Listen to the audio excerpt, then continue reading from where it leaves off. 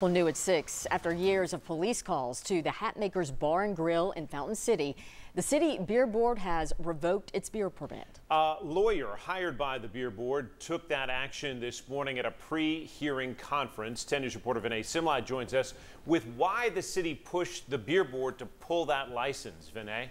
John, this is why the city of Knoxville says between July 2020 and June 2022, Knox County 911 received 76 calls from service at the Fountain City Bar Hatmakers. 2 assaults, 1 fight, a hit and run, a missing person.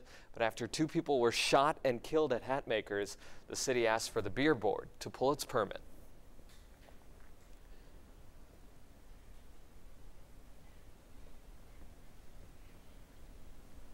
It's about time. They had been a serious nuisance for several months. In Adair Gardens in Fountain City, across the parking lot from Hatmakers, neighbors are fed up with the bar, popular with motorcyclists. And we would hear loud motorcycles from 10 or 11 o'clock until like 2 o'clock in the morning. This neighbor didn't want to go on camera because he's worried about his safety, but he says the 2 people shot and killed at Hatmakers in April was the last straw. Mr. Hatmaker, do you have a lawyer that's joining us today? No, ma'am, I do not. Today, Hatmaker's owner Jason Hatmaker represented himself. Nobody was willing to take the case. The city filed a formal complaint with the beer board asking to revoke the bar's beer license. City rules give the owner 15 days to respond.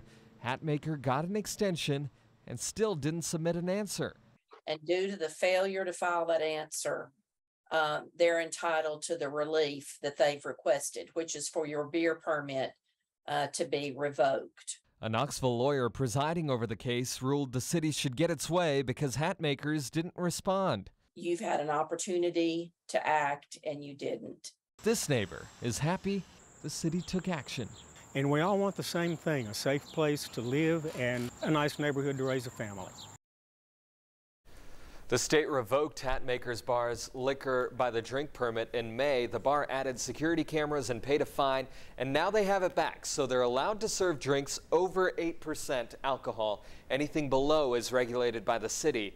They'll have to stop serving those once that lawyer signs her ruling, and once it's signed, Hatmakers won't be able to reapply for another license for 10 years. We reached out to the Hatmaker's owner. We haven't heard back yet. Robin? Vinay Simlad on the story for us. Vinay, thank you.